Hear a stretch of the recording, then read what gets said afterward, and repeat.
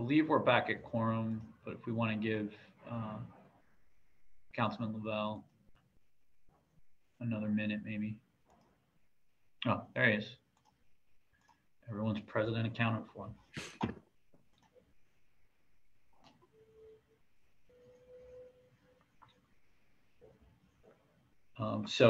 Yep, good. Calling the meeting back to order. The next item on the agenda is a non-voting Lower Hill board briefing. From the staff side, joining us, or I guess first we're going to do public comment. I apologize. Our first registered speaker is Shavesa Cheney. Hi, thank you. My name is Shavesa Cheney, and I'm the Policy and Programs Associate at the Hill CDC. And I'm here to speak on the Lower Hill development status with the Hill District's Unified Community Review Process, the Development Review Panel. The Development Review Panel is a two-step process. The first step is a focused deep dive review and scoring at the committee level. If a plan is aligned with the master plan and or CSIP, the second step is to advance the plan to the community to review and vote. Each and every resident is allowed to vote. In January 2020, the Lower Hill Development Team submitted to the DRP. On February 5th, 2020, Block E completed the first step of the DRP process and passed with an 89% B. However, they never completed the second step, advising the DRP that due to COVID and because they were urgently focused on improving Block G at the time, they were not ready to present and to be scored by the entire Hill District community. Thus, they never completed the process. More recently, PPG and the PINs were invited to once again present to the DRP on July 6th of 2022 to provide an update to the development plans for Block E. The DRP deliberated on the development project and suggested the developer resubmit to the DRP due to extensive changes to the Block E development, and in addition to an entire 2-year timeframe elapsing since they completed the first step of the DRP. In short, Buccini Polling Group and PAR have refused to resubmit to the Development Review Panel, although they promised to honor the DRP process in the last testimony before the Sitting Planning Commission and the URA when they were trying to secure support for Block G1, which failed the DRP with a score below 60%. Not only has the Lower Hill Development Team not honored the DRP, they have worked to form another RCO group in hopes of securing a favorable score. This was an intentional attempt to undermine our unified table and threatens the RCO ordinance goal of equity. While we support diverse voices and perspectives in the Hill District, it is unacceptable for a private developer to meddle with the city's endorsed process aimed at achieving equitable results. I hope you agree. As the staff person who staffs the DRP process, I ask that you instruct Buccini Polling Group and the Pittsburgh Penguins to support equity by following through on their commitments to work within the community process versus harming our community further by sowing confusion and division. Thank you for your support and consideration.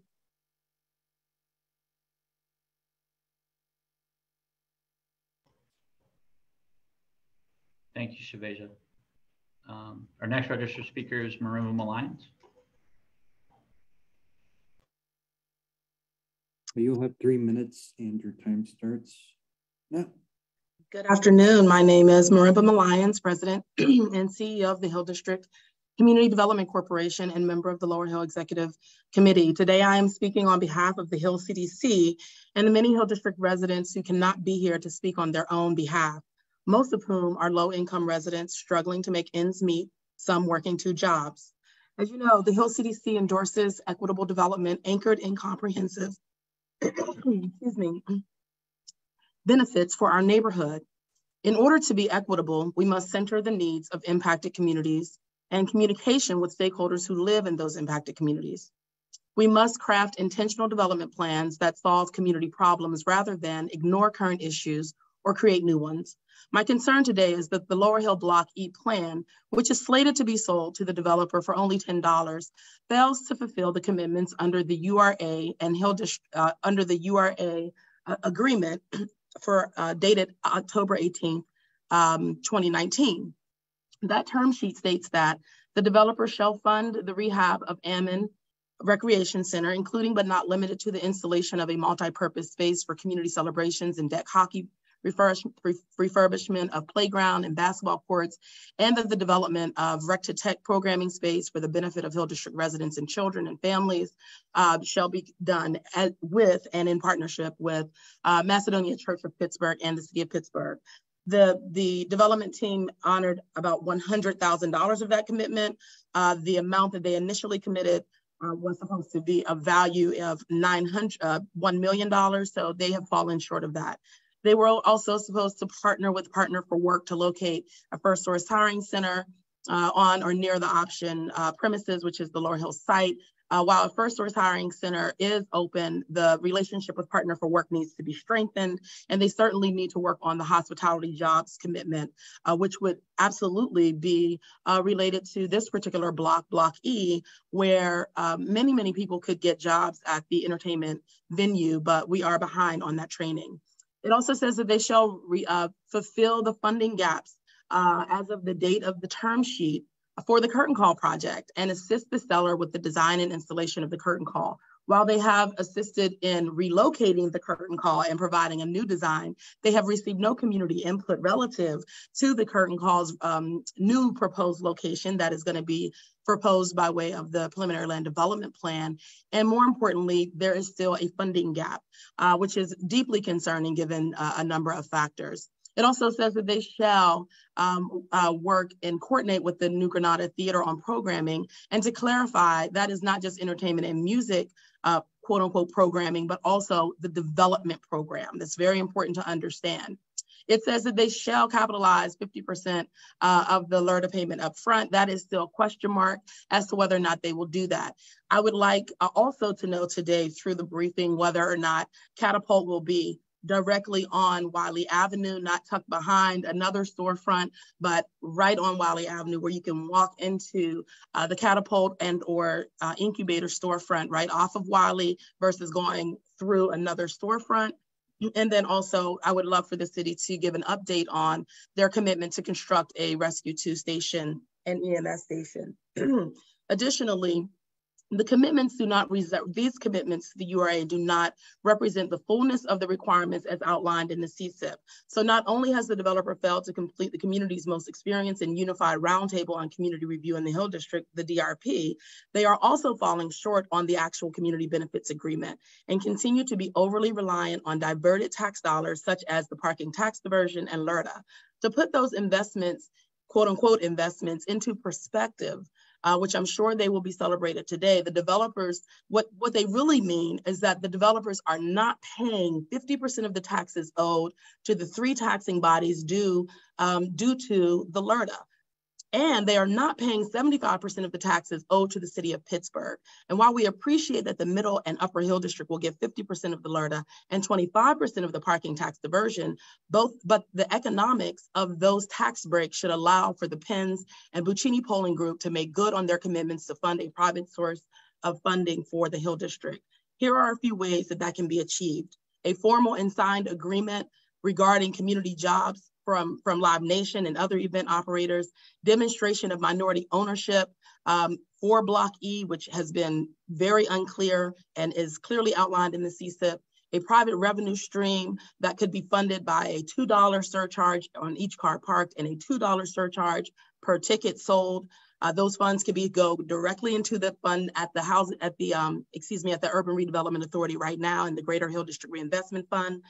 They could fully support the New Granada, which still needs some parking solutions, which still needs operational support from a programming standpoint, and a broad array of other opportunities.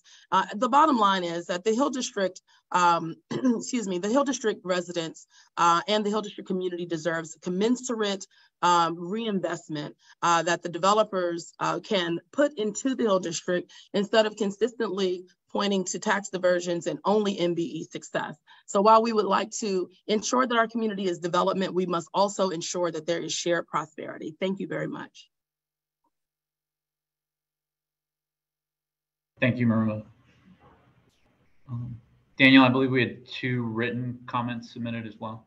Yeah, I can go ahead and read those because they're pretty brief. The first is from Tyler Anthony on the Lower Hill Block E redevelopment. Quote, "This looks awesome and I hope it comes to fruition. I also hope that with any new park, there's a fountain of some sort, as that has been a staple of many of Pittsburgh's large parks, Allegheny Commons, Shenley, etc." End quote. This second and final written comment was received from Dylan Brown. Quote, please enforce the community collaboration and implementation, or CSIP, with respect to the development of this site and the Greater Hill District. That document already outlines everything in clear terms for the developers and should remain the basis for development. The proposed fee on tickets and parking will not deter the public's participation in this site's events, and I think is the easiest solution to develop a capital stream that Hill District residents can direct as they see fit.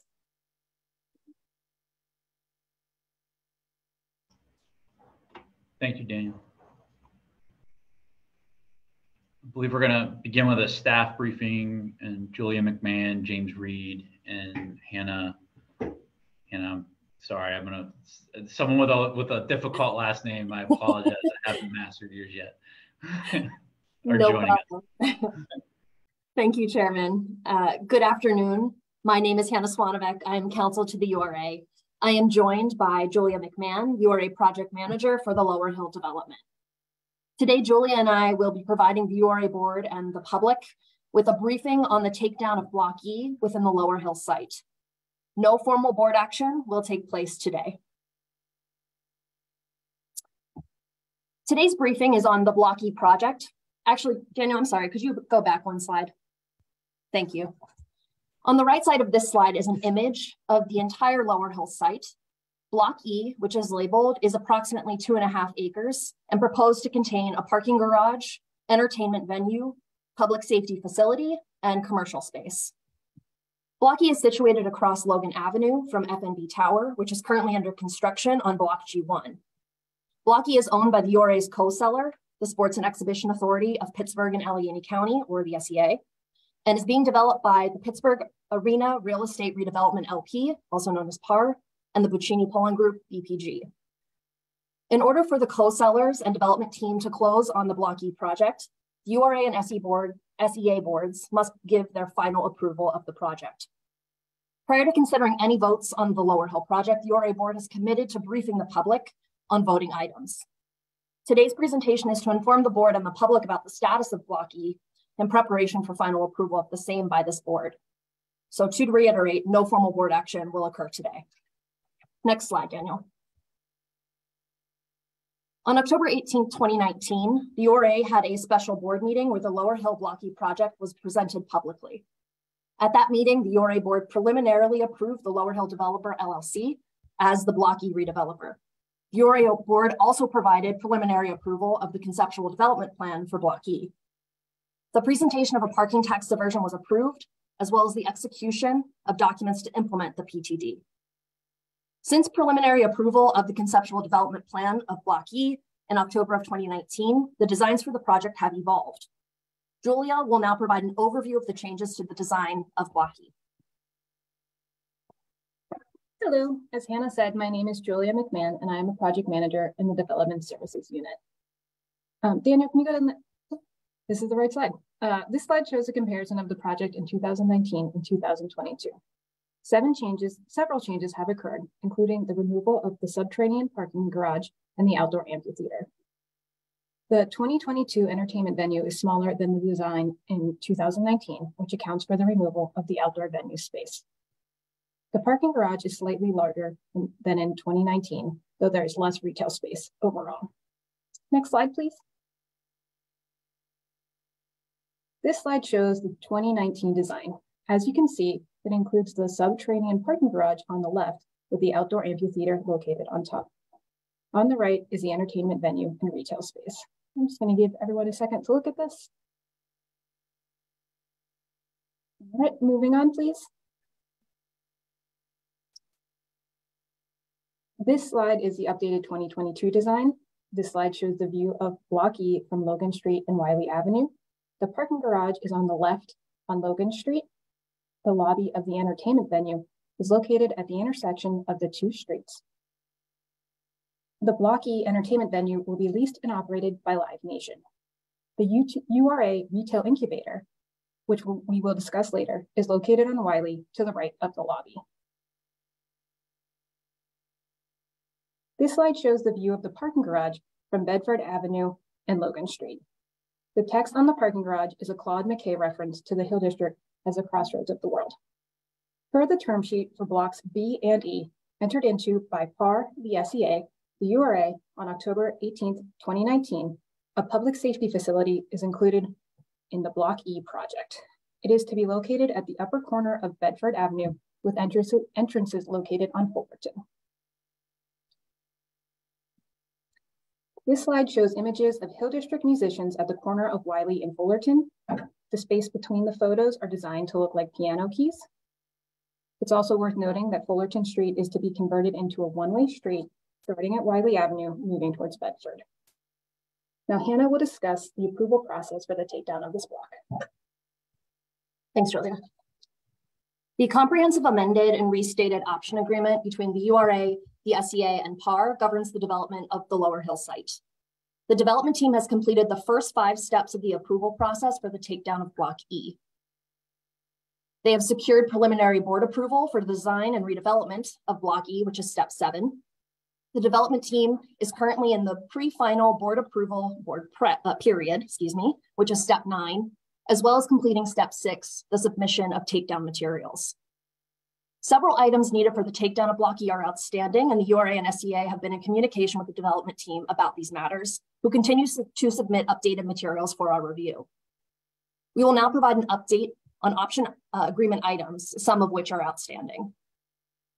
The items we will review in detail are the community review of Block E, financials for the Block E project, the Block E final land development plan, or FLDP, the minority-owned and women-owned business enterprise plan and workforce plan for Block E, as well as urban open space.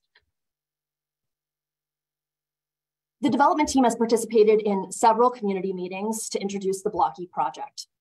On October 3rd, the development team was part of a neighborhood level review of Block E and the proposed amendment to the preliminary land development plan, or PLDP, for the Lower Hill site. This meeting was co-hosted by the Hill District Consensus Group and the Hill District Collaborative. Meeting attendees submitted scorecards, which resulted in a C+ grade for both the PLDP amendment and the Block E project. On the slide are the scorecard results for the Block E project only. As a result of the public's feedback at that meeting, the Hill District Consensus Group submitted a letter of support for the Block E project. On October 17th, the development team presented the Block E project to the community in a development activities meeting hosted by the City of Pittsburgh Planning Commission. The community was given the opportunity to ask questions to the development team and provide commentary on the Block E design and the Lower Hill development broadly. In accordance with the option agreement, the development team has submitted letters of community review. In total, 6 letters of support for Block E have been provided from the community. 2 of the 6 letters provided are from Hill District-based entities, and as previously stated, 1 such letter came from the Hill District Consensus Group, and the other came from Cameron Real Estate Services. The development team has disengaged with the Development Review Panel, or DRP, for Block E, but continues to engage with the DRP on the PLDP amendment. Julia will now discuss financials for Block E. Thank you, Hannah. As part of its routine due diligence process, URA staff requested specific financial information from the development team that would allow URA staff to complete its financial review for the Block E project. The development team responded by providing the majority of what was requested. However, key information is outstanding. URA staff is unable to finalize its review without this information. URA staff has followed up with the development team concerning the outstanding materials. To discuss the final land development plan, the development team participated in a meeting with the Contextual Design Advisory Panel, or CDAP, in October of this year. Feedback from the CDAP was overall positive, though there were some suggestions. including the horizontal terracotta application on the parking garage versus the vertical application on the entertainment venue, the conflict between the parking garage entrance and the pedestrian traffic. CDAP suggested in the exploration of pedestrian-first design elements, and finally, the graphic representation of words on the parking garage. The Department of City Planning briefing and final hearing has not been scheduled for Block E for the PLDP amendment. Next slide, please. MWBE, the development team received approval from the City of Pittsburgh's Equal Opportunity Review Commission on June 16th, 2022 for its preliminary Block E MWBE plan. The commission approved plan lists goals of 30% minority-owned and 15% women-owned business participation. Per the city's diversity business manager, the development team will report back to the commission and provide updates as the plan progresses. Workforce development plan. Next slide, please, Daniel. Oh, no, one, go back one. The option agreement states the development team is to demonstrate a good faith effort to reach the city's workforce of 25 gold minority and 10% women participation. The development team has committed to maximizing local and minority workforce inclusion on this project. Because the development team has not selected a contractor, it's difficult for the development team to provide meaningful updates on the preliminary MWBE and workforce plans at this time. Hannah is now going to discuss urban open space. Thank you. Block E does not contain urban open space, but like all developed parcels at the Lower Hill site, Block E will trigger the creation of a particular amount of urban open space. This acreage requirement will be met by the development of Block F2. At present, the URA and SEA are exploring what adequate security may be needed to ensure the quality development of Block F2 as urban open space. Next slide, please, Daniel. Thank you. The 2019 term sheet states that the development team is obligated to fulfill several community benefits with the takedown of Block E, Block B, and with the development of the site. The Block E benefits are a rescue station and URA retail incubator space within Block E, coordination between the venue operator and New Granada Theater, and delivery of a parking tax diversion. The other term sheet obligations are capitalization of the LRTA, bridging the funding gap for Curtain Call, upgrades to the Ammon Recreation Center, and delivery of a first source center in the Lower Hill. We will now go through these items one by one, starting with the rescue station. The development team has committed to the delivery of a turnkey rescue station for the city of Pittsburgh. It is to be approximately 2,500 square feet with at least 3 bays for rescue vehicles. The term sheet does not list the costs associated with the construction of the public safety facility. The development team is responsible for delivery of the space as described in the term sheet. The development team continues to have discussions with the city of Pittsburgh to determine the details of the Block E rescue station. The development team will similarly deliver a retail incubator space to be leased to the URA. The URA retail incubator space will be located on the ground floor of Wiley Avenue. URA staff have shared program details with the development team concerning our proposed use of the incubator space. The development team is responsible for ensuring that the entertainment venue operator coordinates its programming with the New Granada Theater. In furtherance of this deliverable, at least one meeting has occurred between Live Nation and New Granada. Julie, at this time, can you please walk us through the remaining term sheet items? Thank you. We're going to talk about the LRTA. The development team is required to capitalize 50% of the owner payment of the Local Economic Revitalization Tax Assistance, or LRTA, for the benefit of the Greater Hill District Neighborhood Reinvestment Fund. The development team is seeking updated term sheets from several banks for the monetization of the LRTA for the reinvestment fund. The development team is similarly seeking term sheets from several banks for the monetization of the Greater Hill District Affordable Housing Fund from the Block E parking tax diversion, or PTD.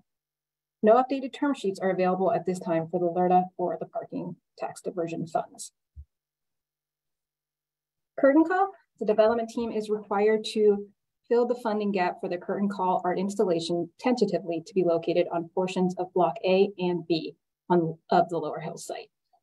The development team has stated that both public and private funds have been secured for the Curtain Call. Moving on to Ammon. The development team has made $100,000 worth of improvements to the Ammon Community Recreation Center's Rec to Tech program. The term sheet requires the development team to deliver additional items related to Ammon, such as the installation of a multi-purpose space for community celebrations and deck hockey, and the refurbishment of a playground and basketball court. The development team is waiting for a list of priority items from the city of Pittsburgh to move forward with their next Ammon investment. And finally, the development team has opened a First Source Center on Center Ave. Next slide. This is the end of the URA staff briefing of the Lower Hill Block E. Thank you for listening. The development team will now provide a brief presentation for the board and public.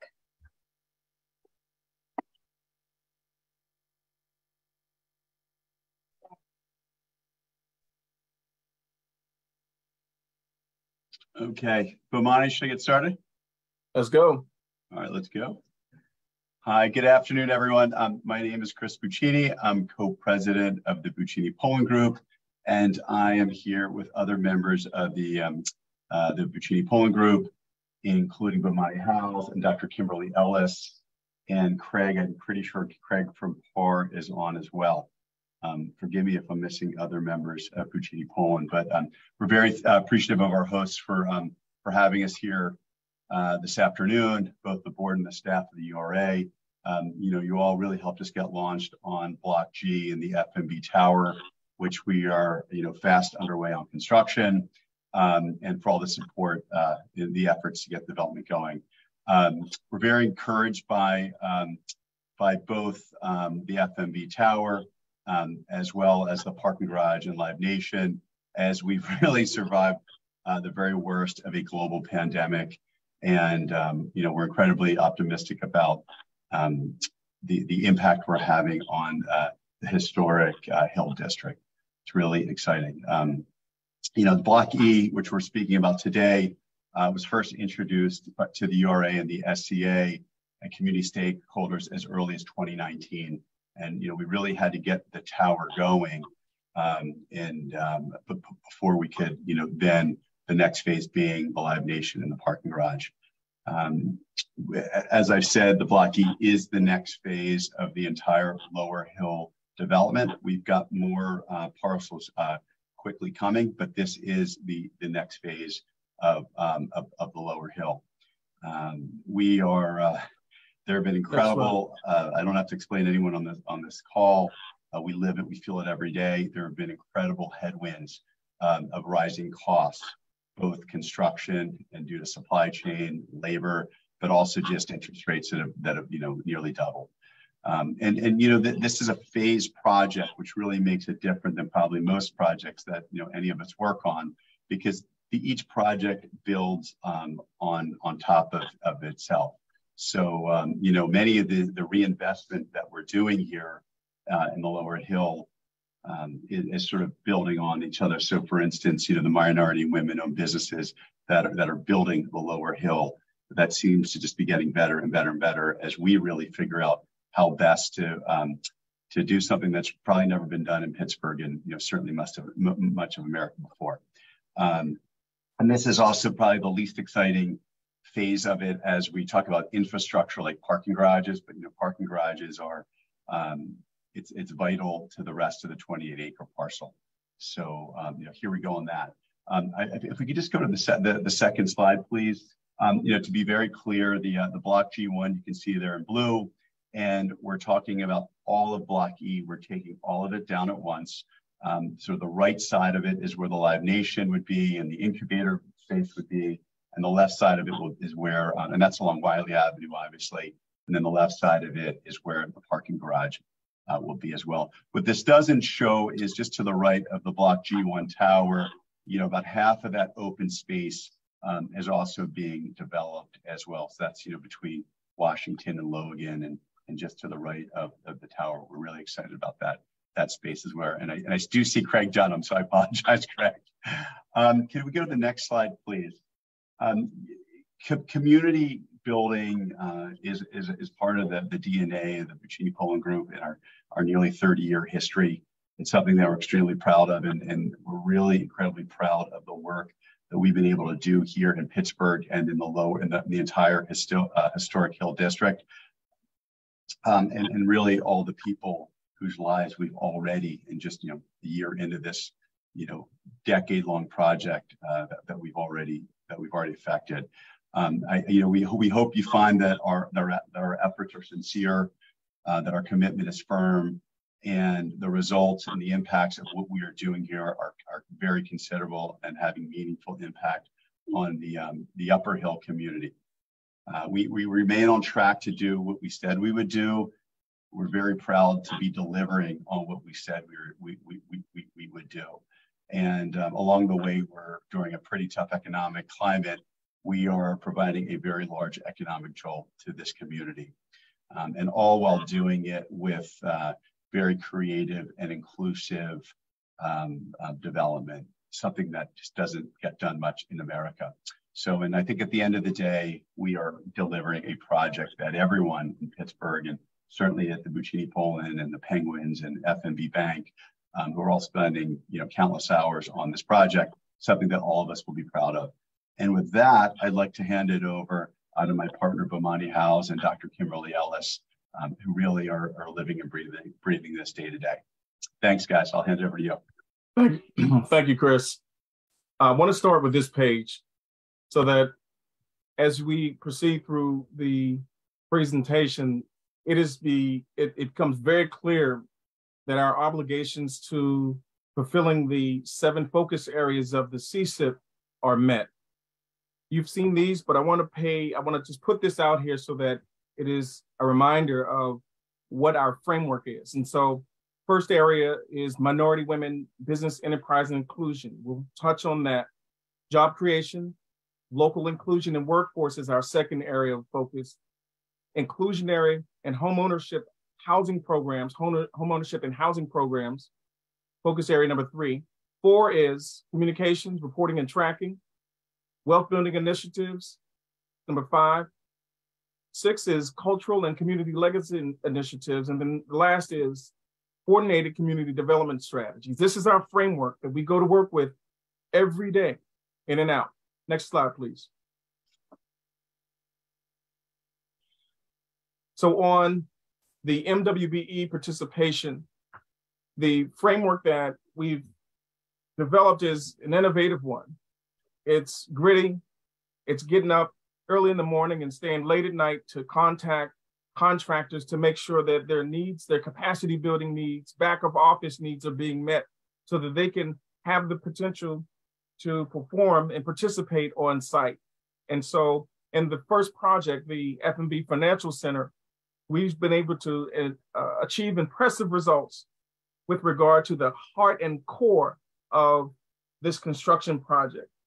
To date, of the $102 million spend, we've surpassed the goals that we set with $35 million in awards to MWBEs. And of that, we created a special column in our reporting, which is one of our CSIP obligations, a special column to focus on those who have been hit by the most harm, and that is African-American contractors. We make sure that we report this out to the EMC on a monthly basis, to the URA and the SEA as well. And to date, we have $24 million to Black-owned companies. And we should all be celebrating in that and not minimizing those achievements.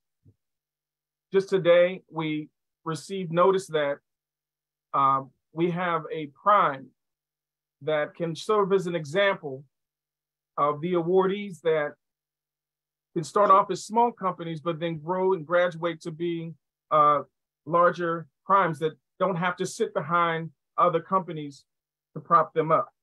And so we're very proud to announce today Butler Landscaping received a huge package and is one of our first primed African-American owned businesses that is an actually self-performing prime.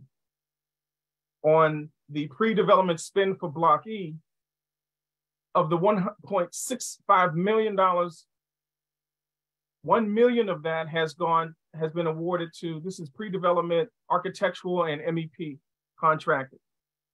Of that $1.65 million, we have $1 million allocated to MWBEs, and of that, 240K to African-American owned firms. And so this is the type of work that we're doing to build small and large companies alike. Next slide, please.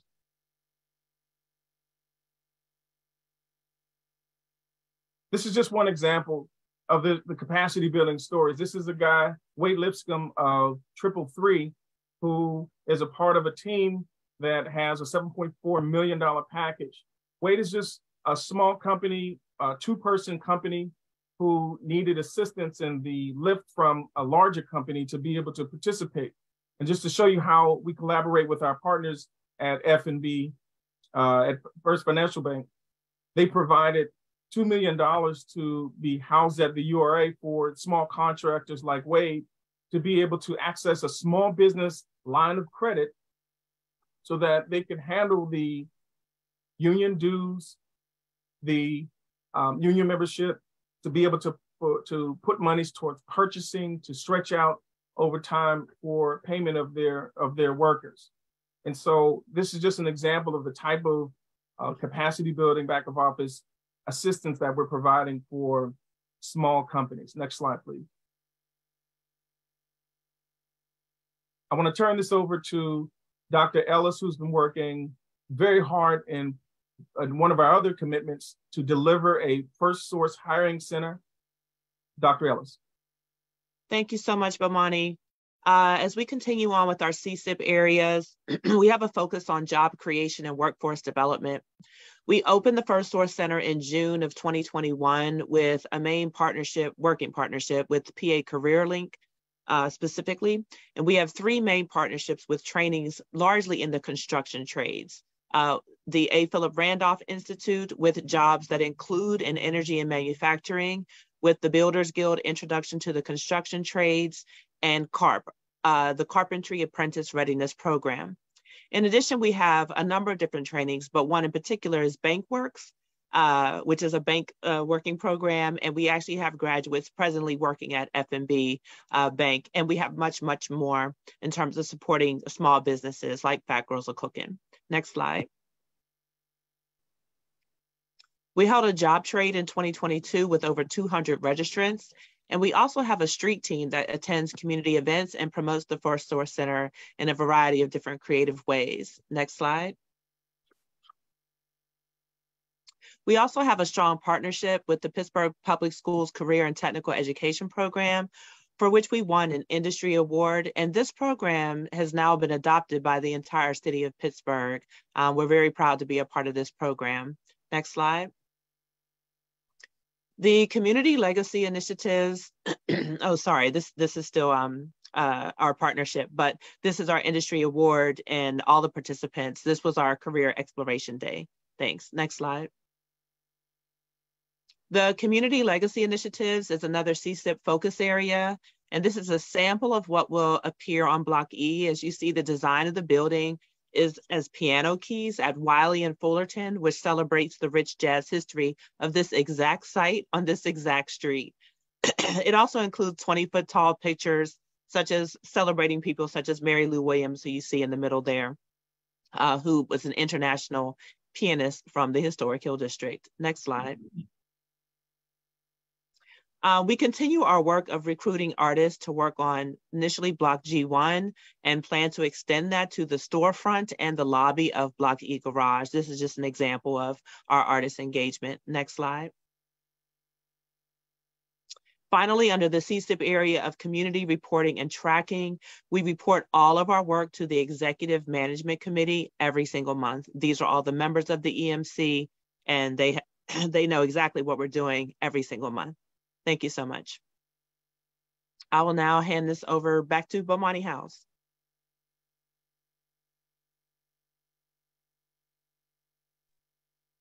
So one of the values that we have is for a collective-wide approach towards making sure that we are hearing all voices from the Hill. And so we want to go back to a timeline that begins in 2019 and travels all the way up to 2022. And so I want to be very clear about why we reach out to all Hill District groups and not just one. We've been criticized for the overwhelming focus on one group and not the multiple that reflects the diversity of the Hill.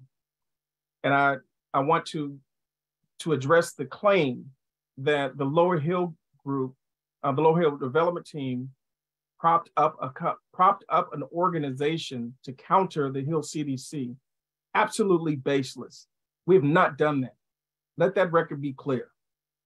The Hill District Collaborative that we've reached out to, the Hill Consensus Group, these groups represent members of the Hill District that have been involved in the Lower Hill development for decades.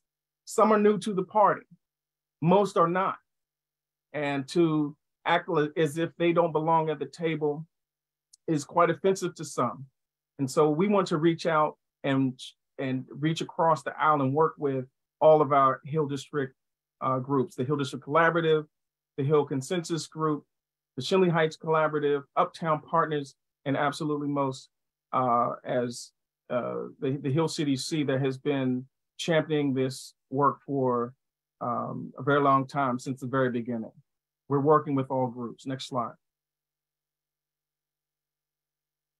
So here is an example of the scoring system that the Hill District Collaborative put forth to the community. The difference here in the way that they measure is that they allow the development team to go before the community, and they actually allow community members to vote.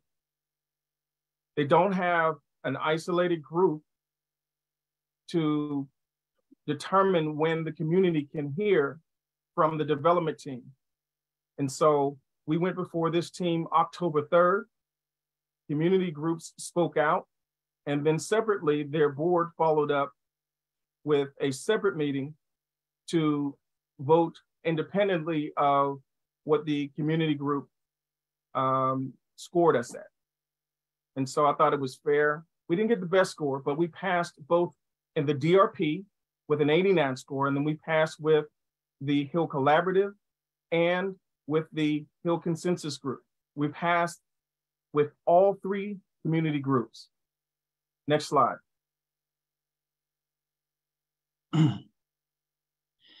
I'll pick it up here. This is Craig Dunham, and it's a pleasure to be with all of you again. It's probably been a year or so, and as many of you know, I was supporting the project as a consultant for about 10 years, and just in the last 2 months have joined the Penguins as an employee, and I'm really focused now full-time on this project, as well as a few other endeavors that the Penguins have going on in the region. Again, I wanted to provide some context. As Chris mentioned, a lot has happened since 2019 when the term sheet was executed. Back then, the prime rate was 4 3/4. Today, it's 7%. Back then, inflation was 1.8%. This year, it's trending at 4 3/4%. Office utilization, retail demand is very, very different and difficult to project. Parking garage utilization, as the URA probably knows, because they own some with their partners, the Parking Authority, is also a very dynamic market and difficult to trend at this point. The term sheet in 2019 was really organized in 3 areas. There are seller obligations, Block E specific obligations, and then additional obligations of the optionee, and the optionee in this case is PAR. I kind of wanted to summarize quickly where we're at with all of these. The seller had several obligations. The LRTA guidelines were amended, and then we were able to fund the first LRTA tranche coming out of G1. Additionally, the shift in responsibility for infrastructure went to the optionee. There's clarity around that. We have since then made effort to find state and federal funds, and we continue to look back to our local partners for letters of support in our efforts. We have a package right now that's advancing for review for some additional improvements on Washington Place that bridge and help complete the work of the very important Frankie May Pace Park and are in alignment with the Center Avenue improvements. We've got private match on that, and we're very much looking for local support to continue that endeavor. So LURTA established, our efforts continue to advance the completion of infrastructure on the project with the support of the seller. The second seller obligation, as Hannah and Julia outlined, was the formation of a parking tax diversion. That was established shortly after the option agreement. The original idea at the time was that it would be cover the entirety of the option premises, the 28 acres, and that would have included the first structured parking on the site, which is the G1 tower of about 110 spaces. It only got established for the garage E specific space, so there is a little bit of a loss in proceeds resulting from that, and we're hopeful that if we come back with additional structured parking, we hope we don't, but if we do come back, the opportunity to expand the tool of the parking tax diversion will be reconsidered. There was an arrangement around obligations to build garages, and if not waived, funding would be identified, and the seller identified $3 million in RCAP. We're working through finalizing the grant agreements and the reimbursement process on that in tandem with some separate funds that were secured by PAR for the project. Next slide. So the option E, and in this case, these are block E specific, has obligations. We've touched on these previously. The creation of a public safety building. At the time, that was estimated at about $1.2 million as an investment, about 4,000 square feet with 2 bays. It's expanded to be about 5,300 square feet and includes 3 bays. We've been collaborating very closely with the folks at Public Works and Emergency Medical Services to make sure the layout scope is clear. We've acknowledged that there's a significant funding gap. The latest estimates that we have are about $3.5 million. We've reached out through the GEDTF program to see if we can find about $500,000 in funding that could help close that gap, and would certainly work on additional initiatives that may be available to support this public facility. But the work continues. The programs are being advanced. It's still very much an element of the project. We've touched on the 1,200 square foot incubator. It is facing Wiley. It is 1,200 feet. It has exclusive storefront. It isn't behind another space, as was pointed out earlier. We did get some guidance in October about the URA, from the URA, about some general components and outline requirements and a timeline for that. And we're incorporating those into our design as we move through construction documents. Our development partner, BPG, will be circulating a lease proposal to URA to capture the terms that need to be specifically resolved for this facility. But the commitment remains, and the location is clearly on Wiley. Another important element of the term sheet was this discussion around our music venue operator, Live Nation, coordinating with the New Granada Theater on programming. We had interpreted that to be programming events. I heard earlier today that meant programming in support of the development.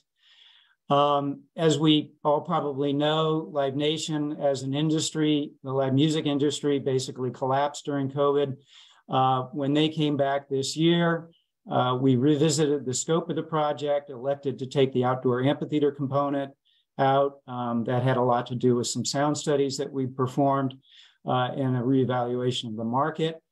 Once we settled on that scope, got things retooled, the Penguins facilitated a couple of conversations between a regional manager and Marimba Malliance and her team at the New Granada Theater. They exchanged drawings and programs and projections. And those are being evaluated by Live Nation to get a sense of what they can support and provide some feedback as an operator of a facility. It's clear that Live Nation is prepared to support booking some events at the venue. How many and what type will get worked out, but they've embraced that concept and the importance of that as an extension of the commitment to programming. We did get some additional ideas presented on behalf of the New Granada Theater, related operations, tax credit guarantees, capital campaign support, parking and operations. In addition to the programming discussions, we've been evaluating those. We have not responded in total to them. And then more recently, we did get some requests to discuss and explore ticket surcharges, which we're also exploring. We don't have a final commitment or statement about those, but those are relatively recent requests to consider as part of the venue operations. Next slide, please. We've talked a lot about offsite LRTA. It has been delivered as the part of the first phase of the development from the G1 project. We've been evaluating the estimates for payout over 10 years, the sort of gross yield, and are now BPG's finance team is in discussions with some local lenders and their community lending groups, FNB, citizens actively in discussions. And now we've also reached out to Bridgeway Capital's team to see what their thoughts are in monetization and what the yields would be. We've shared over the course of a number of meetings with the SCA, the URA, CSIP, EMC, and I think we've also presented them in community meetings, our assessment of gross yield on the LRTA. Ammon, I think that people have acknowledged that an initial investment was made and it was opened in 21. It's been successful. The Penguins have continued to engage with city leadership, Councilman Lavelle, Public Works Director, to identify what the next priority projects are. We stand ready to invest and advance those and make them happen, supportive of the facility. We've also understand that there's some requests, relationship with Macedonia Church. We don't know whether we're a direct participant in those discussions. We'll take the lead from the city on what Macedonia's church is. But again, we stand ready to make additional investments as we committed in the term sheet. We've already touched on the first source center that has been located. It's been opened. It was built. It's resourced by a local consultant. The BPG team has direct employees that are available there. And we have a whole plethora of partners from the unions and various public service and social service organizations, which we've highlighted earlier. So curtain call, in 2019, the estimate for the project located next to Console was about $1.8 million. And there were roughly $1 million in funds identified for that. 500,000 of that was recently committed by the regional asset districts. In 2021, two of the foundations pulled their funding of about $400,000. And then we began to evaluate with the engagement of Walter Hood, the artist. And if those of you recall some of our visions for some modifications to the master plan, how the artwork could move from Console or PPG Arena, original location, to be placed in this urban open space network that really begins with the Frankie May Pace Park. And we were envisioning running all the way up to Crawford Street. Walter got very excited about the idea. We looked at the locations that were available and identified a location up at the corner of Crawford and Wiley. Since that time, a team was assembled, design work was advanced, we got estimates. The total project is now in excess of $6 million. The artwork component is about $2.3 million. We've been able to identify about $1 million in funding from various sources. Heinz Endowments is back in. to committing to the project. The Regional Asset District remains committed to the project.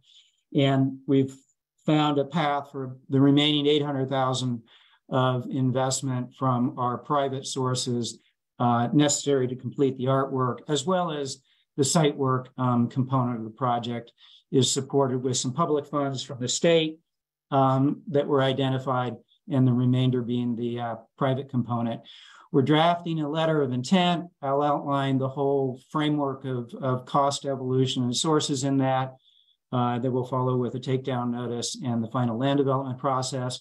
It is important to get the preliminary land development plan that we've proposed to be amended to relocate the open space, and then we would advance the the public process for the artwork being placed on this space. That's essentially, I think, a recap of the term sheet components. We did, next slide, please, provide information that we've shared to a number of venues about our estimates for LRTA projections for the garage.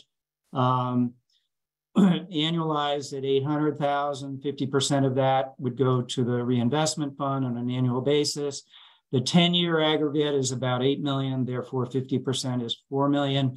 This is the projection that we're now working with lenders to see what they're able to capitalize on and what the yield would be. We expect it to be substantially less than $4 million. Next slide.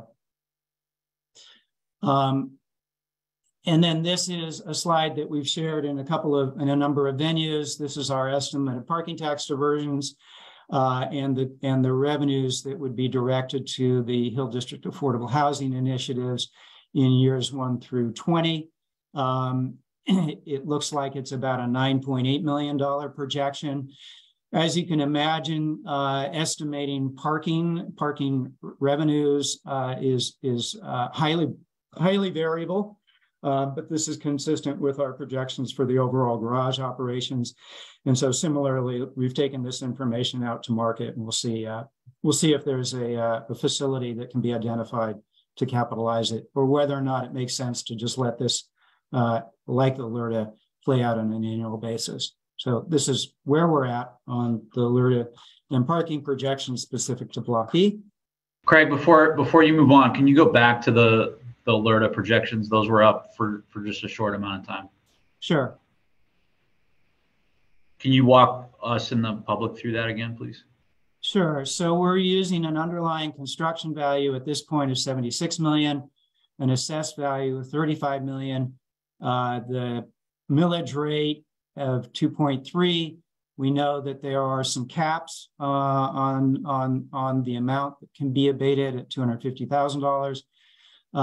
That translates into a total annual real estate of $803,000, and this is based on 2 parcels. And so 50% of that is $400,000, and not capitalized, the total is $8 million over 10 years.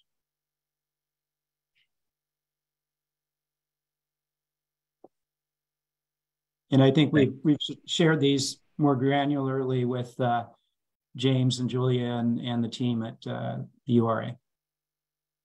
These are summary numbers.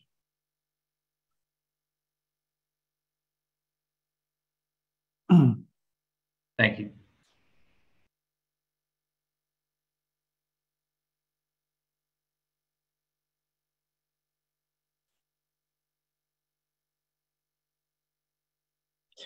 So if you could go forward 2 slides, please. Just 2 seconds on for the benefit of the board. 1 slide up, please. We do have a process underway amending the preliminary land development plan. It was established in 2014. The primary drivers of this are to reflect what has occurred, which is essentially the construction of streets, the completion of Frankie May Pace Park, and the subdivision of the Block G. We are proposing to not construct any more streets on A, B, and C blocks, and not to finish the portion of Lower Wiley between Logan and Washington Place. When we turn that into a new plan on the right. The one on the left is the original PLDP. The one on the right is our proposed PLDP. You get a reconfiguration of blocks A, B, C, F, and G. We're proposing to reorganize the open space. We've shared some vision plans and images that describe a continuity of open space running from Frankie May Pace Park up to Crawford Street. This reorganization would allow us to realize that. It would also allow us to reconfigure what we're proposing to do on our block A and B for residential development. And it would also allow us to advance the proposed open space that's related to the block E that's intended to be placed on block F2.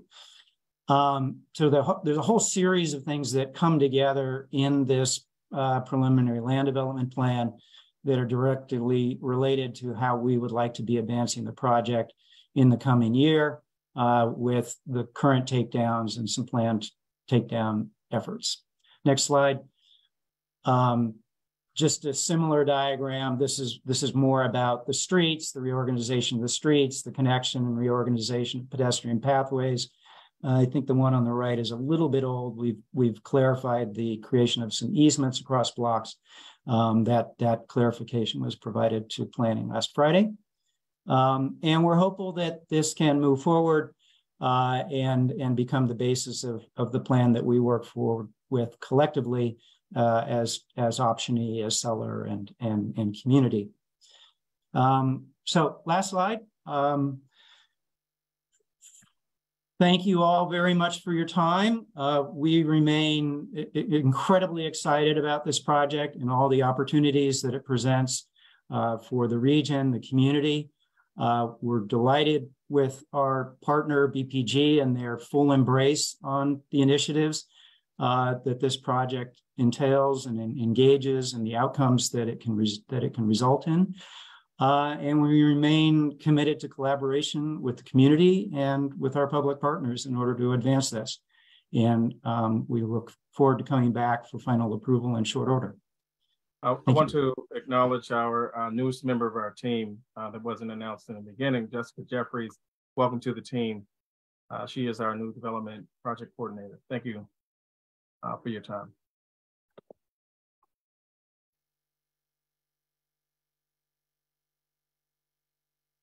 Thank you all. Obviously, there's a lot there. I guess for board members, as we're digesting it, if there's any immediate questions, I know we have some in the Q&A portal, but we'll open the floor.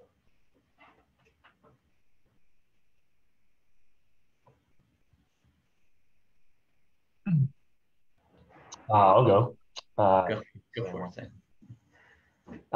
So I have I guess first just sort of a general statement and then a question and follow up to that. But there are clearly some inconsistencies, I guess, maybe the kindest way to phrase it, between some of the public comment we've heard today and throughout this process, and frankly, even some of what has been relayed to URA staff, and some of what you all just presented to us in pretty good detail relating to the follow through on commitments made as part of the 2019 term sheet.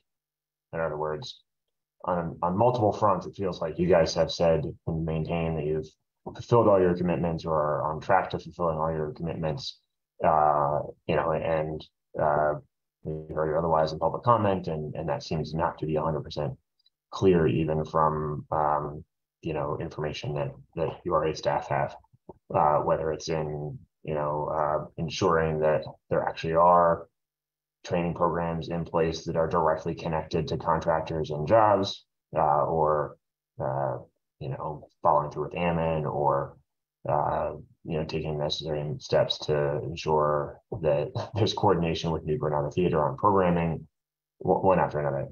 So I don't think that this might not be the forum to litigate all of each of those areas, but you all should expect the board over the course of the next month or more to dig into every single one of them in great detail.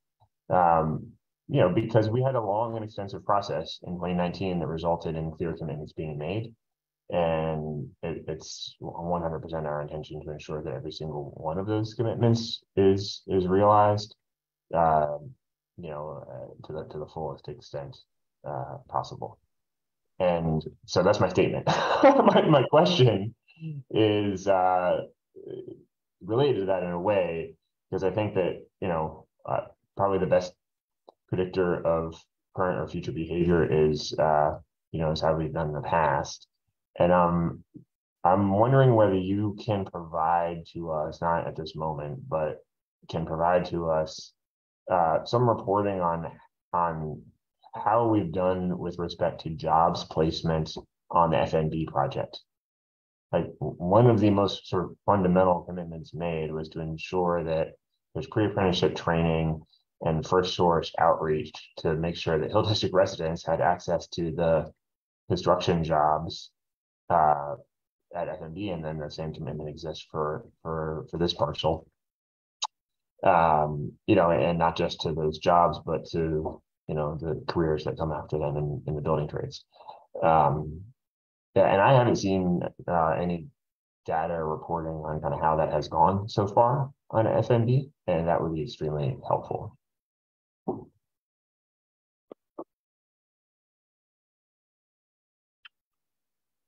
Hey, Bomani, I think one challenge of this project is, despite the efforts of our 20-person team to get the facts out, the truth out, it's so hard to do, and it's frustrating because we have so many people. I mean, Bomani's like wiping his eyes.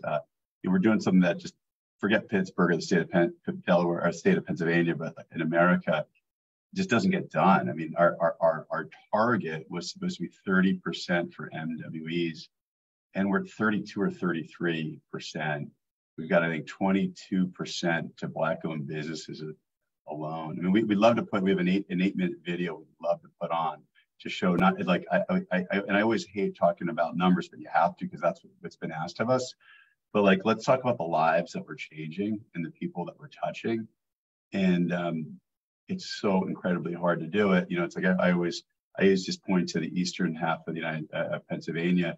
The most aggressive targets we see on projects of this size are sort of 15%.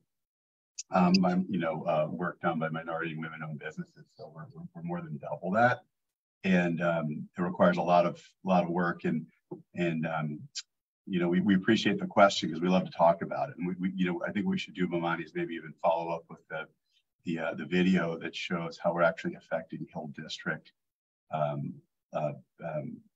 residents and people that grew up there. But I mean, Bomani, do you want to talk maybe a little bit about the Resource Center? Chris, just to be clear, that was your question. I just answered that because that was your question. I apologize. Yeah, I mean, to be clear, like, the contracting is obviously really important, but I'm directly asking about job placement. There was the commitment made, and I think a lot of effort went into developing what everybody, I think, acknowledges is a great first source center in the Hill, and then there was a subsequent commitment made to partnering with Partners for Work and ensuring funding exists to stand up pre-apprenticeship training so that people were in place for the construction jobs before the contractors showed up to try to hire for the construction jobs and put people on them, because they have to work way in advance to make sure that these things actually work. Yep. And I haven't heard any sort of data reporting on how that went for the first block, and it would be very interesting to me to have that as we review this proposal, because if it didn't work well in the first block, then either we need to try harder or maybe we need to do something different. Fair enough. Can I address that a little bit, Sam? Yeah. I think that, we do have a set partnership. That's part of what I presented on. We mainly promote the A. Philip Randolph Institute, the Builders Guild Introduction to the Construction Trades, and we recently added CARP because they actually have a lot of proven results, and we're happy to add them as a partner. But I think if we go back to the Executive Management Committee slide, or just like reference what we're talking about, I mean, the EMC is designed to not just make sure that we follow the CSIP, it's also designed to help us do the type of development and make sure that this project is effective. And I just think that we should have a follow-up because in order to have this discussion and to see what is actual, factual versus what is misinformation, and we've all been subject to misinformation throughout the United States by a certain group of people and championed by one person. And ironically enough, that's happening in the Hill District as well. And it's really unfortunate. So we should go through and see. And so like with the EMC, for example, the members are, especially the ones that represent the community, are also supposed to be helping us. And so that is happening partially and also blatantly not happening by certain members. So it's just, it's something that we have to deal with, and it's a real problem. And, obviously Bomani and I, as historic Hill residents and people who grew up in the Hill District, we don't really want to be extremely negative, with our neighborhood workers, because we know, like we've all put in hard work. We have all volunteered literally for like 20 to 25 years. It's so sad to say that, but that's a fact. And so we respect the work, but in terms of, certain motivations and it's just unfortunate. That's all I can say. So I will say that, yes, let's do a granular, follow-up, and we can sort out fact versus fiction. Thanks. Yeah, Sam, we appreciate the question. We really do. Thank you. Reiterate my question, I guess, to make it clear what I'm asking. Like, I think it would be helpful to know there's 150 construction workers working right now on the FMB tower. 20 of them were placed there through the First Source Center and through Green Apprenticeship Program, or 2 of them were, or maybe none of them were. I don't know, but it would be helpful to know how we're doing on that front as we progress through the rest of these.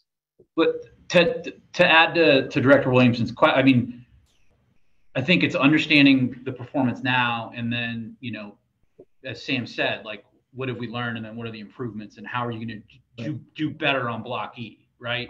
Yep. Like, because it is helpful to understand, what the performance has been on FMB, but the matter before us, right, or that will be before us, in due time, is Block E. And so we need to understand what performance we're going to make on Block E, as well as the updates on the commitments, right? So I think that's, really the heart of the matter, at least as I understand sort of the way that Sam posed it. And I think what we're also hearing from the community, right? And that really builds on this idea that a platform is being put in place to expand on as we go.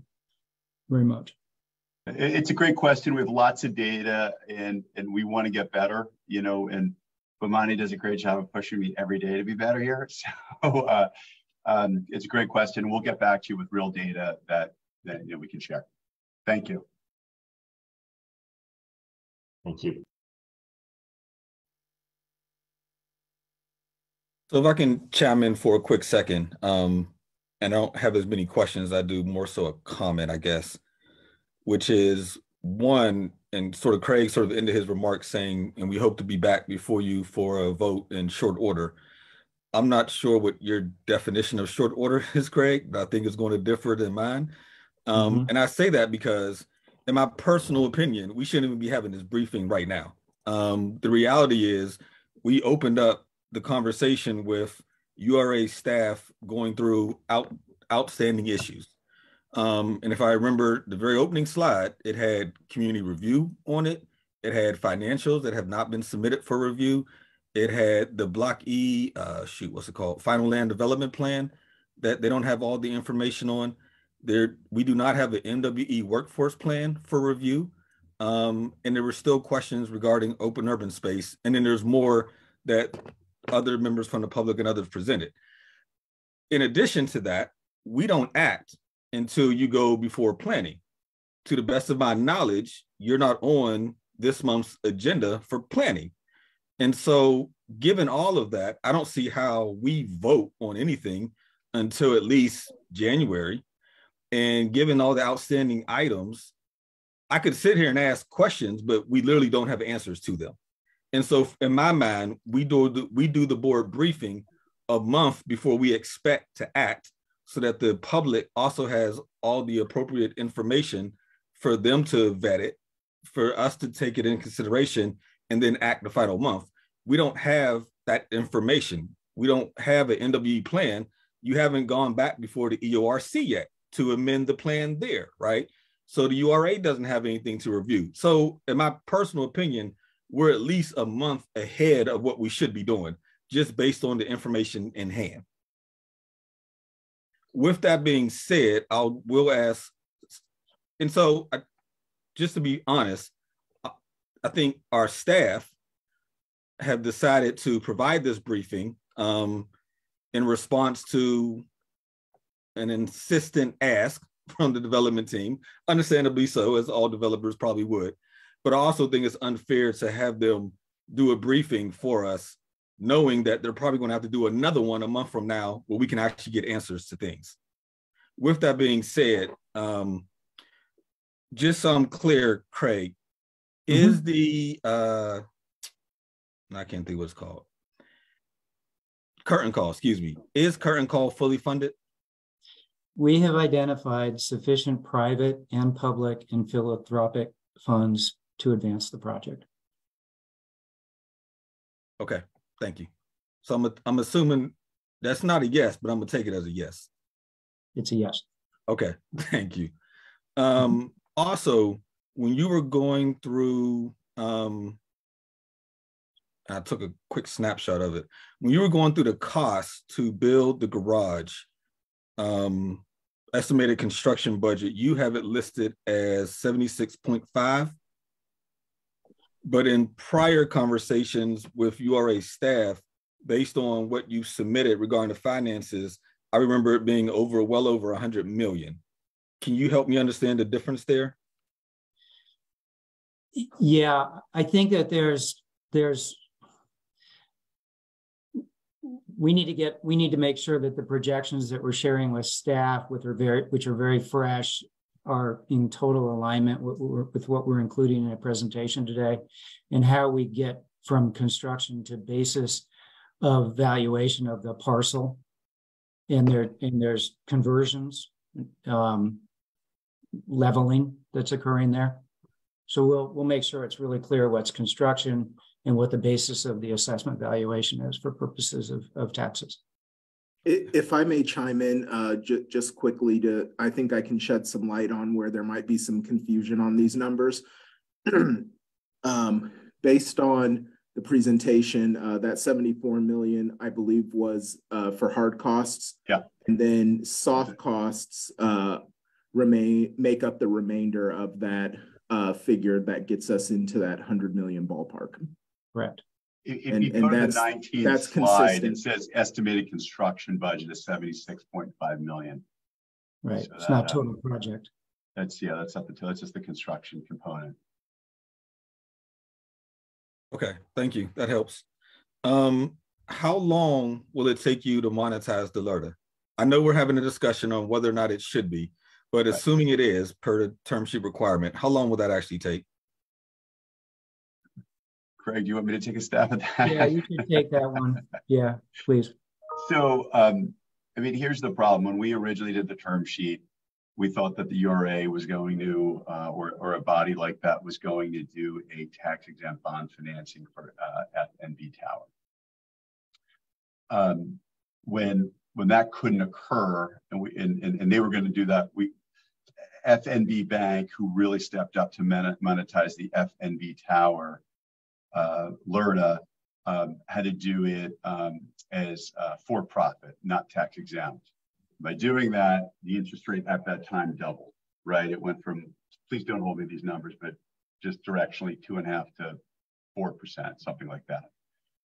And as a result of that, the amount that we can monetize, you're discounting it back, that interest rate, the higher the interest rate, the less that gets monetized day one. And that was an issue there. We had to pivot, and quite frankly, we had to guarantee that LRTA, the monetization, we being the developer and the ownership. So here we are, a year plus later, and interest rates are at historical highs, and basically construction loans are 90% shut down right now. And so if we are very much trying to monetize the LRTA, but I'd say that 9.5 out of 10 of the 10 lenders that were out there are just gone and won't even do it. We all see what's going on, right, with our mortgages and everything. And so even if we can find someone to monetize the LRTA, an FNB bank will not do it. Because again, I mean, I think they would if it was tax exempt. But even if they would, the monetization is going to be so much less because of the interest rate.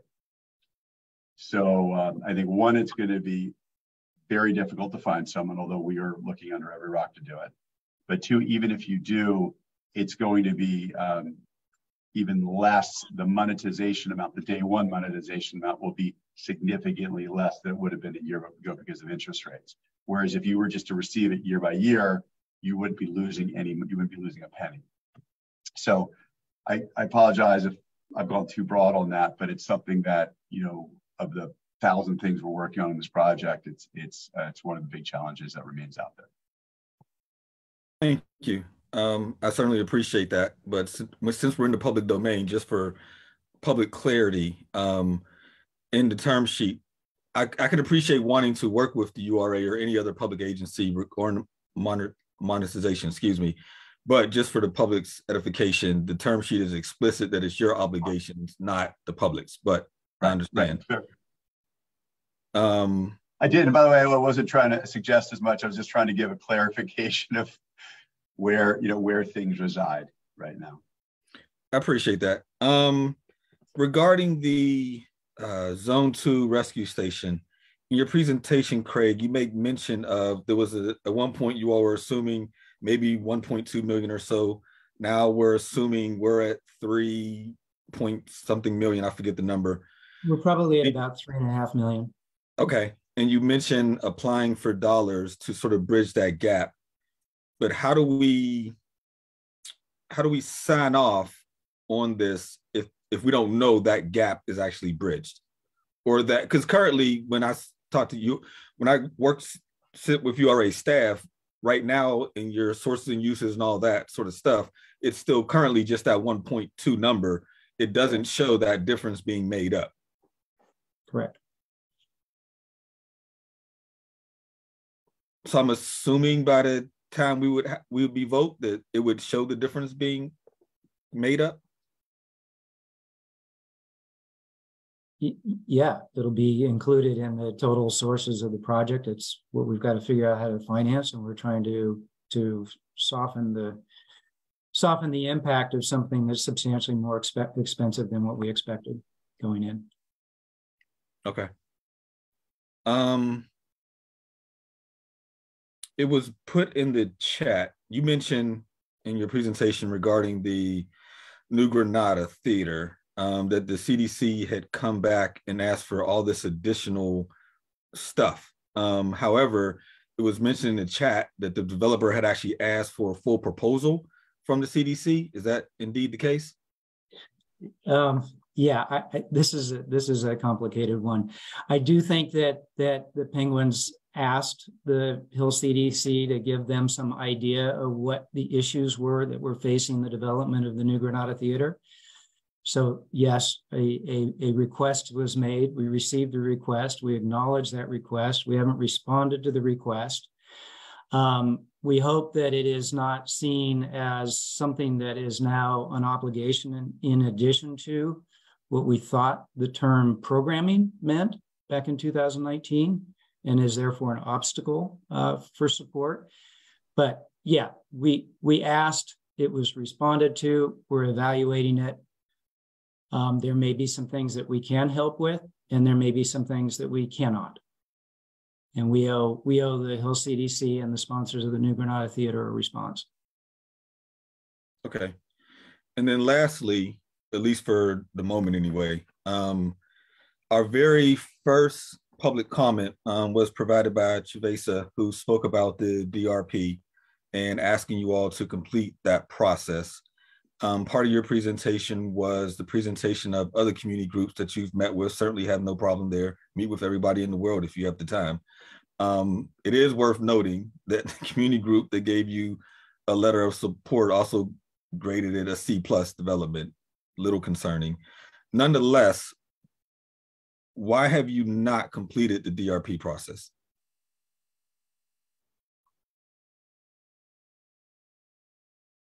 Let me address the C+. When the development team met with or presented to the Hill Collaborative and the consensus group, there was some confusion around the housing of the Lower Hill development. And so there was a part of their scoring that asks about family-friendly housing. And it was not a part of the presentation because we were focusing on Block E, which is strictly the parking garage and Live Nation venue. That was a part of the reason why there was a C. There were also some score tampering with individuals who came in and just wrote a bunch of zeros from a particular organization. And so that's why there was a downgraded, but understand that the C was weighted as I think 2.8 and 2.9. If you take away the confusion around the housing not being a part of what was presented, scores would have been higher. Also, the tampering would have been a reason that the numbers would have gone up.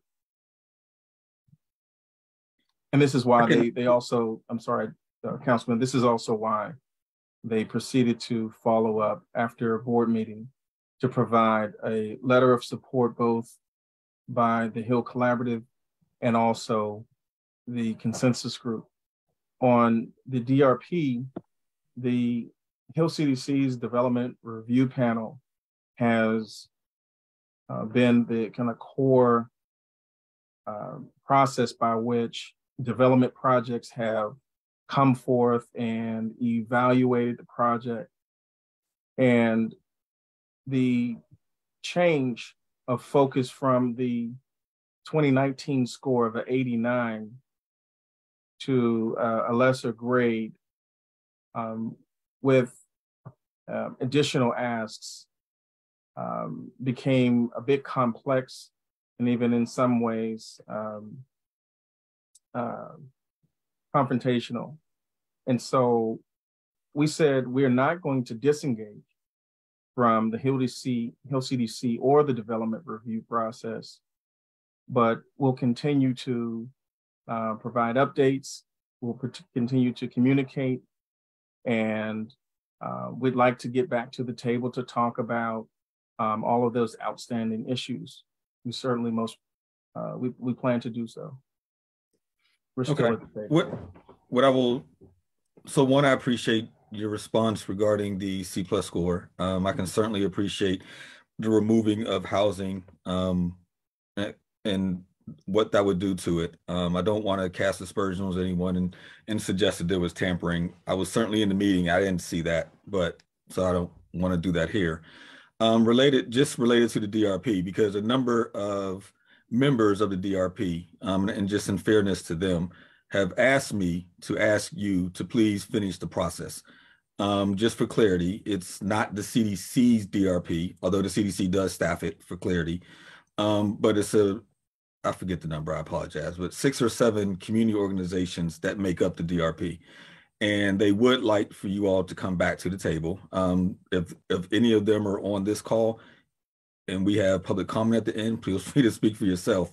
But they did ask me specifically to have you all complete the DRP process. And the reason why they wanted you to resubmit, according to what they've told me, is that your development, even according to our own slides at the beginning of this presentation, has significantly changed from what they approved then to what it is now. So just for clarity on that. With that, I don't think I have any more questions at the moment. I'll open up to my other board members. Okay, Councilman, can I just respond to one thing? Councilman Lavelle, I mean, really the only thing that we believe of substance that has changed in the last 3 years or however long it's been through this pandemic is I personally didn't feel comfortable building a music venue that 30, 60 nights a year was going to have an outdoor venue with music going into our neighborhood. It just didn't seem like that was the appropriate thing to do to our neighbors, not the right thing to do. And so essentially we've removed the outdoor component to the music venue, but otherwise like pretty much the same, pretty much the same project that we're doing. And I think when we presented before, we got a passing grade, we only made it better. And I don't think there were follow-up questions at that time. So we just would be presenting the same thing, which we think is a far superior product for the community and more respectful of the community.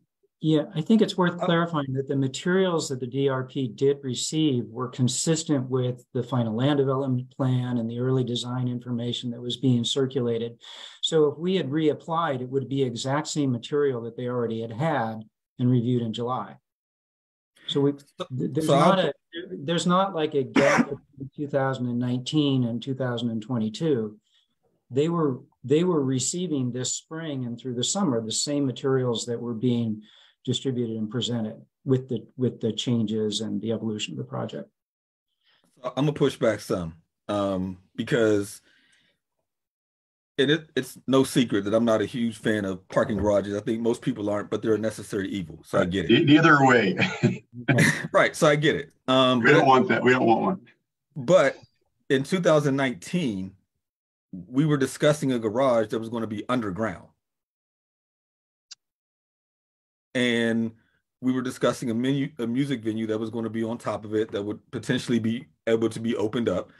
The fact that we're now discussing a larger parking facility above ground, which obviously, and I will give you credit where credit's deserved. You've done a lot of work to try to pretty it up, right? So it's not like the horrible casino garage. So I give you credit there. But those two things alone make it significantly different. I mean, if we just put up the picture from the beginning of this presentation that show what we preliminary approved to what's being asked of now, that is significantly different, in my opinion.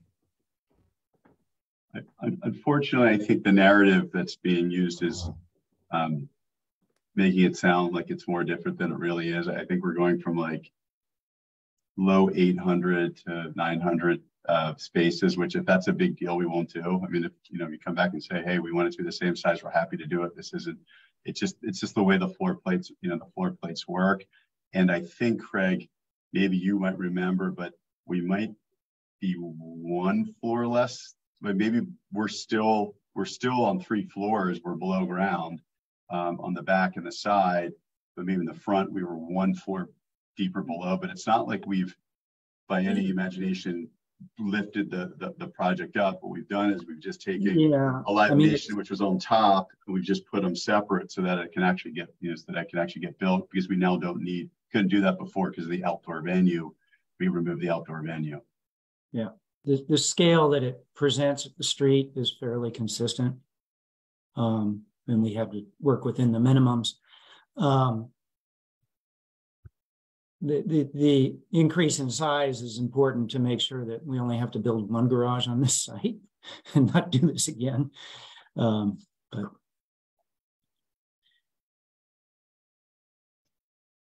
thank you. I have a question, and I know that we talked a little bit about this. We skirted around a little bit, but I do want to dig into the housing piece of this.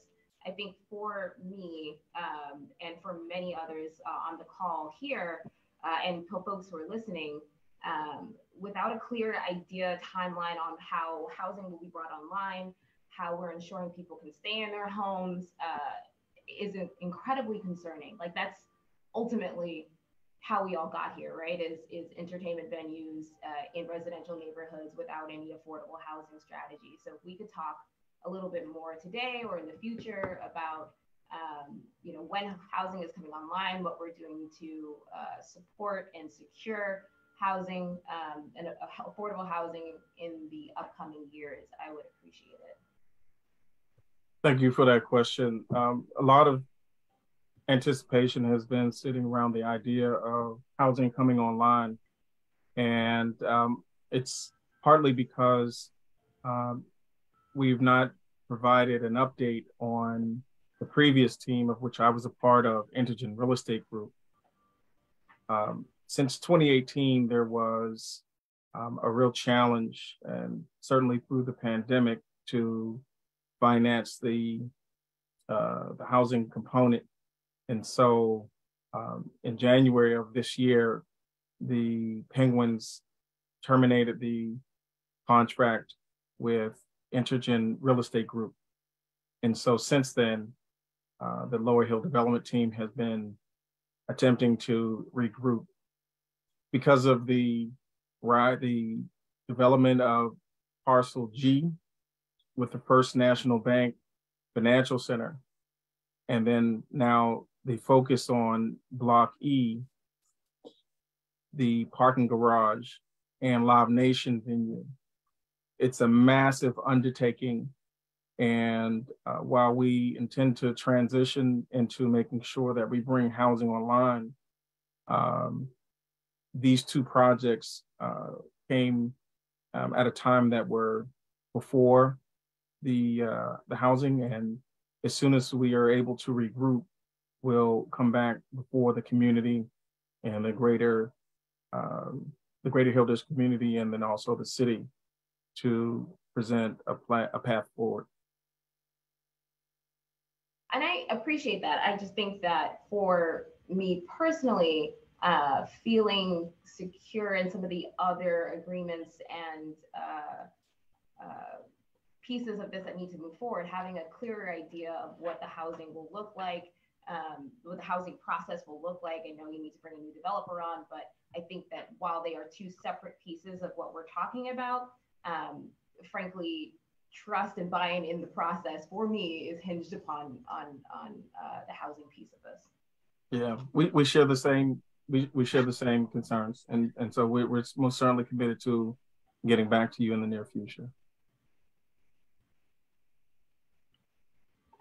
Related to the housing piece of it, I know we're not talking about the amendment to the PLDP, but does anything in the changes to the PLDP speak to the housing, you know, where it's kind of envisioned on the site? Is it still in the same places, or any other sort of related commitments there?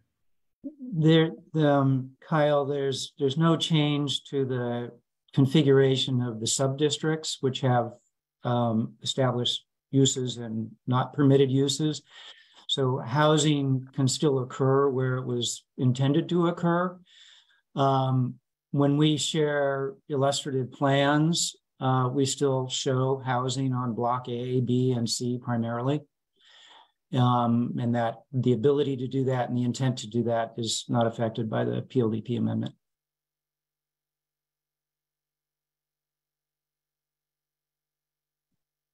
Thanks.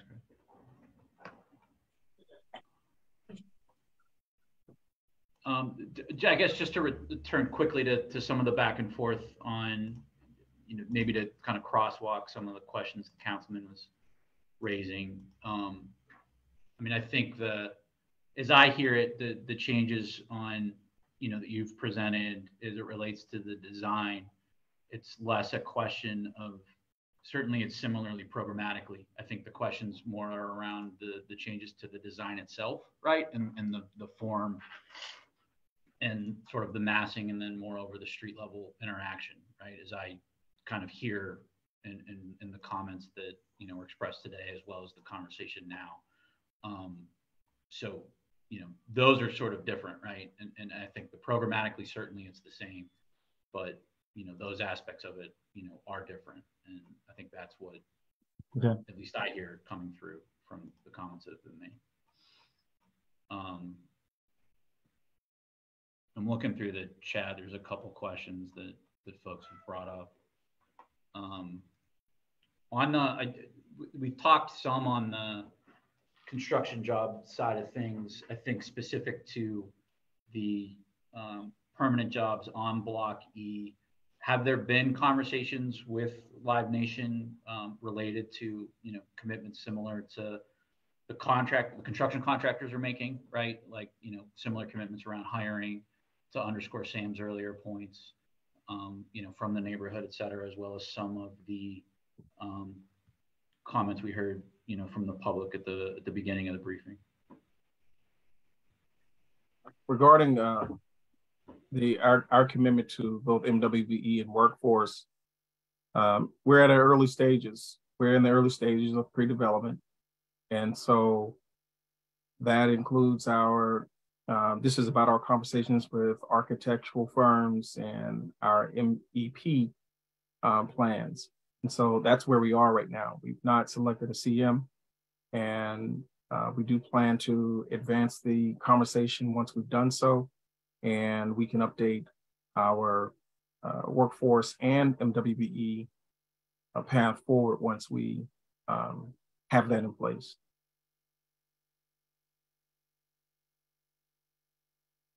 Thanks, Bomani. I guess specific to the permanent jobs that'll be on site though, have there been conversations with the operator around making, you know, signing, you know, those commitments or making similar commitments as? Yeah, this is a good question. I don't think we have an answer for you right now, but it's a good question, and we'll follow up. Thank you. I had another question. So back to housing. I know that we talked today about you all feeling like this isn't as big of a change from 2019 to what we're seeing. I'm sorry, if you don't mind, please excuse me for the interruption. If you don't mind, can you move closer? Because I'm.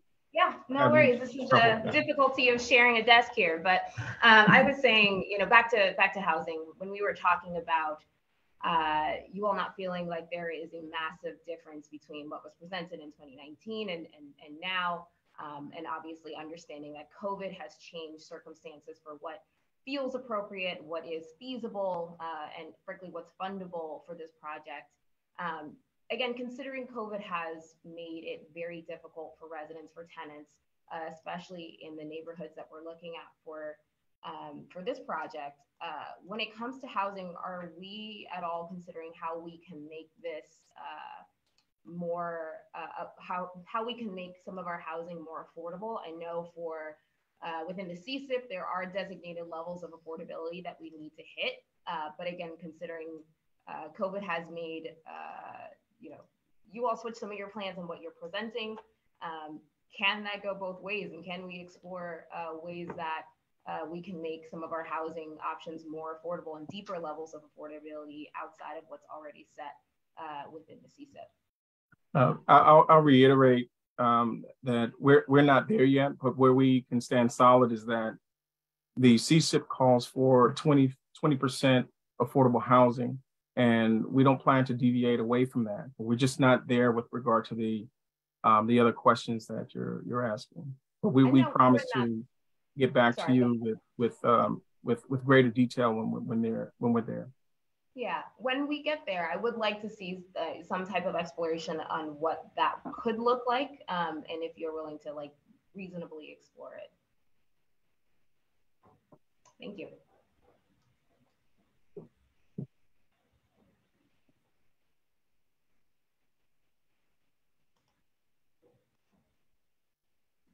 Do we have other questions from anyone on the board? Kyle, it's Sam. Can you hear me? Yeah, we can hear you, Sam. Okay, so I just wanted to flag and follow up to your point about the Live Nation jobs, that really that conversation should include not just the sort of job placement, first source hiring and job training commitments that were made, but also the job quality commitments that were made originally way back in 2008 as part of the One Hill CBA, but then also reiterated by PAR in 2020. Because they are coming into a situation where there have already been commitments made around the actual wage and benefit standards of those end use jobs. Correct.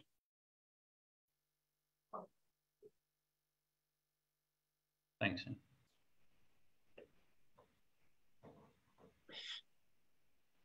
I wanted to acknowledge what Daniel pointed out. This is a briefing that is maybe premature, maybe not exactly going to fall into the expectations of 30 days. We do know that there's a lot of processes and elements that are at play right now. We wanted to have this conversation. We asked for this conversation, and we're very, very appreciative of the work that staff does in preparing for this and the engagement that we have with board. This is not, that's not taken lightly. And we will continue to work at full strength, at full effort to answer and respond to and come back when it's right. We do know there are open issues. We certainly understand we have to achieve planning commission approval before final approval as a major threshold.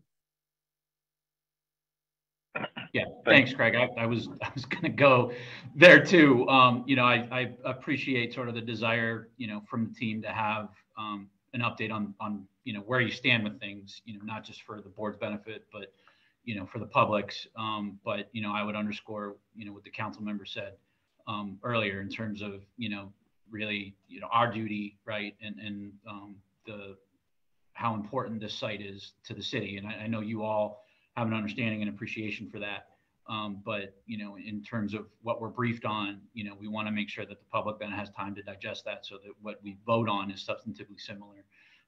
You know, recognizing that, you know, you're making progress, you're working on things, but, you know, when you come back, we want to make sure that we're damn close, right, on a lot of these, where your commitments are, you know, where things stand, those conversations that need to happen, you know, with community, you know, et cetera, so that what's briefed on and then what we vote on are, you know, close to one another in, you know, substantive ways, recognizing that, you know, things can change sort of on the edges, but I think, you know, the substantive items that we've spoken on today, as well as that staff, you know, mentioned and you mentioned during the briefing, that are in progress, that, you know, we make that progress before the next time you come to the board. So.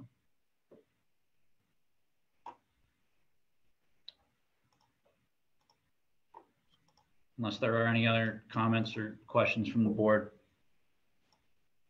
I will entertain a motion to adjourn our meeting. Thank you all. Thank you all for your time. Thank you, everyone. Appreciate it. Thank you.